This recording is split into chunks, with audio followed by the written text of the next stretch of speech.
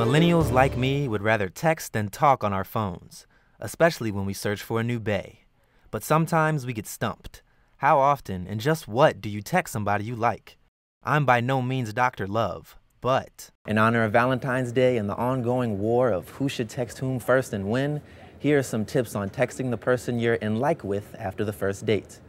First of all, there's not really an opportune time. If you feel the need, just do it. But staying patient is good too if you don't know what to say. It's usually a smooth move to ask if the person got home safely. And if you had a good time, say it and add that you want to hang again.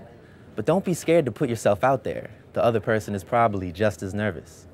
Maybe flash back to a fun moment during the night, something you can both laugh about again over text. Now, if the date didn't go as planned and you have no interest in a round two, be honest and nice to the person. Admit it went badly. If you want to, ask if the person wants to try again.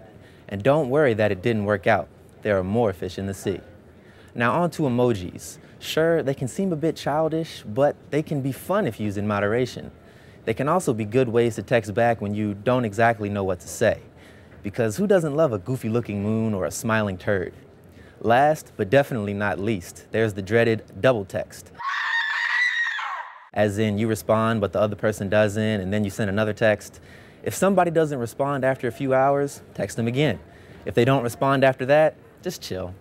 Long story short, just relax and follow your instincts. Don't overthink a simple message containing a few words. Just be you, and everything should be cool. For more lovey-dovey Valentine's Day news, go to usatoday.com. Happy Valentine's Day.